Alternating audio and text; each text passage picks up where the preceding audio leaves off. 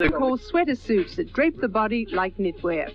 His coats and jackets are lightweight to allow movement, and for the first time he's using lycra in underwear that's as comfortable as it is sexy.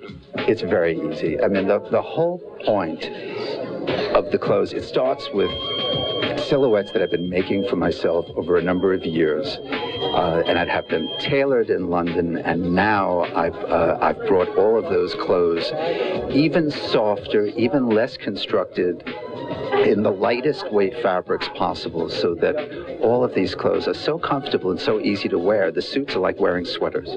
That's why you're calling them sweater suits. Well, there are some that I call sweater suits, and there are others that are constructed with a normal kind of construction compared to the sweater suits which are completely unconstructed. And even so, they all feel soft and comfortable. I think that's the only way people want to wear clothes today. What's the most important coat, the short coat or the long coat?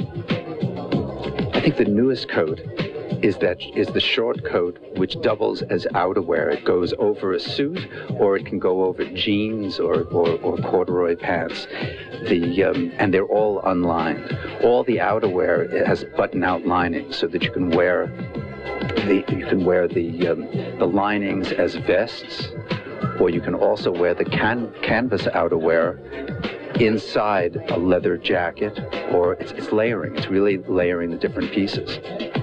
And the accessories, Calvin, were all very classic. The silk scarves, the brown shoes. The accessory really is the print scarf. And I think a man really has an opportunity to show his personality by the tie that he wears.